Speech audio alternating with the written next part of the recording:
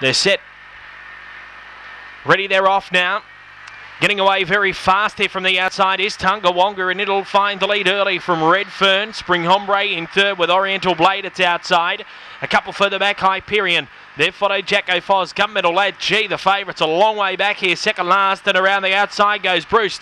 They turn for home, and it's Tunga Wonga with Redfern challenging on the outside. Tunga Wonga's kicking, and Tunga Wonga will win it 3/4 on Redfern, who just died on the run halfway down. Third, Spring Hombre, and fourth, Oriental Blade.